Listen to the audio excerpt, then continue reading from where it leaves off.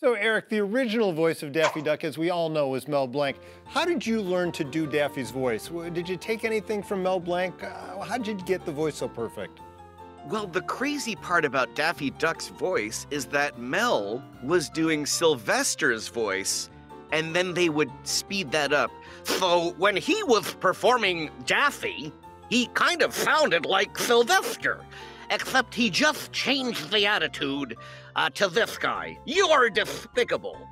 And then with the magic of editing, it sounds like this. You see, I have little editors that live inside of my head that make it sound like the Daffy that we remember. Woohoo!